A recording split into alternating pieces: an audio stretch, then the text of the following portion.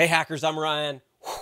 I've been hacking things my whole life. Happy Saturday. It's probably not Saturday when you're watching this video, but it doesn't really matter. So we're talking about the Arduino UNO Mini. If you search for Arduino Mini or Mini Pro, or I imagine you're an Arduino fan, if you're watching this, maybe you're an UNO fan, you are not going to be able to get this device because really there's not a lot of content out there. And I wanted to kind of go over the different form factors of the Arduino. I'm looking around for my Arduino Mega, which someone stole. Here it is. So this is the Arduino Mega scale size. This is the big one. It has tons of digital and analog pins that you can do an amazing art installation or whatever you're interested in doing. This is an Arduino, the traditional size, which has tons of benefits. And this is the Arduino Mini. It's probably upside down. The Arduino Mini, which is a tiny little version of the Arduino. It's celebrating over 10 million projects that were done on the Arduino forums, the Arduino projects, and it is used for art installations, medical device, data tracking devices, all types of even autonomous vehicles, robots. There is unlimited uses for this amazing little microcomputer. The Arduino UNO Mini comes in this beautiful packaged. You know, I'm a huge packaging guy. In fact, I have a degree in the stuff. So it comes with this gold inlay, and I actually think this box is slightly a detriment for me, or a negative, because I want to use this tiny little Arduino thing immediately for a project today that I'm going to talk to you about. So the Arduino comes with this beautiful gold inlay, and it has tons of signatures and really cool, beautiful stuff. I just love it. It just feels good. Ever since I thought that this was slightly expensive, but I really believe that you should celebrate things like this. And like, I don't know, maybe I'm a geek. I don't, whatever. So let's take a look at the spec sheet here. I got to put my glasses on. I'm an old fart. So we have the beautiful board here. You can tell that it looks a little bit bigger here, but it is absolutely tiny. That has all of the things that you would want in Arduino, including we have the all the digital pins, everything else. Okay, so the overview and why it was exciting is stuff that I already mentioned.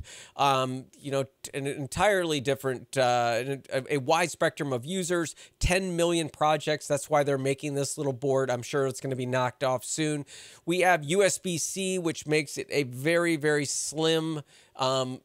It doesn't really pop up like the traditional USB. I plugged it into both my Windows 10 machine and on my Mac, and it works perfectly. We have, obviously, the board does light up. It has LEDs that are on boards. It has tons of digital pins, the analog pins, everything that you would want. We have 5 volts coming out. The input volts is about the same.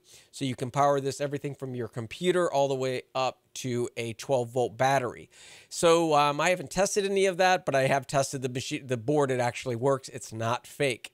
So then we have the weight, which is 8 grams. I hardly can even feel this thing in my hand. Matter of fact, I think it's floating. It's floating. It's floating. Okay, so we have the width right here. I'll put the specs down below. We have the fritzing diagram, which I'll bring up right now, and here is that.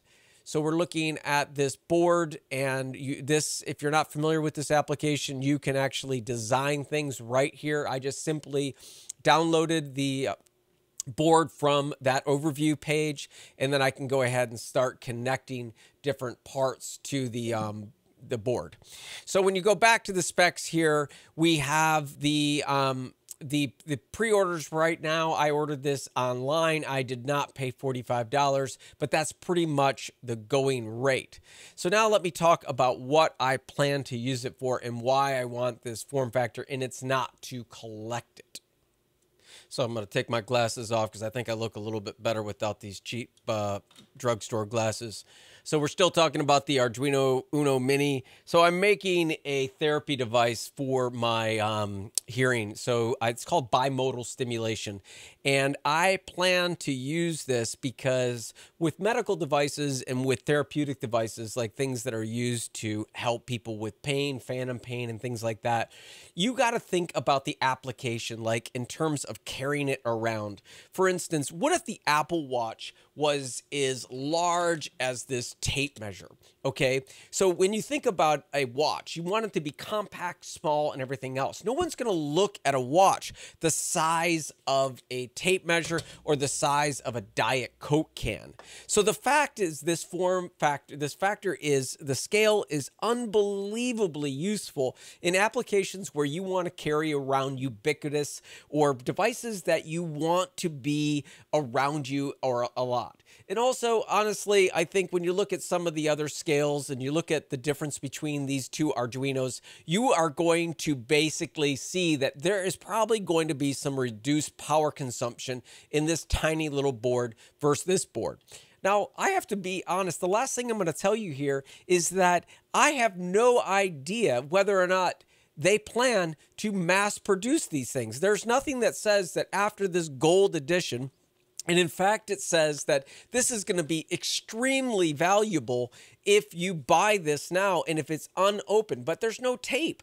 I don't really understand. I mean, are they going to fingerprint it? And look, this is definitely a beautiful box. Both of the boxes, I bought 2 of these. Both of these boxes are gold. I didn't do anything to them. So is this going to be like my retirement? Am I going to sell this mini Arduino for $5.2 billion? Is this the next Bitcoin? Because if they stop making them, maybe it's the thing that I should have done and forget all my projects, because all my worries are going to be over, because I guess I'll be rich. Anyways, whatever you do, make something to connect someone. Bye.